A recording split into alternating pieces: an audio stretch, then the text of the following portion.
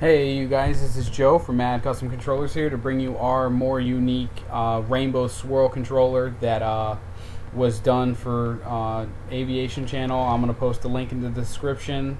He's one of my good friends, lives over in the UK, I think in Ireland, somewhere around over there.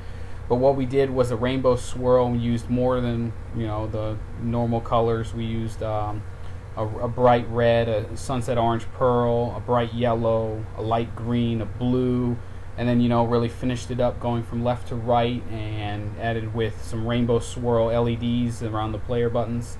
What we also did was blacked out the A, B, and X, Y and kind of really left everything else kind of stock. We gave him some V3 thumbsticks. But other than that, I really like this controller. It was really good.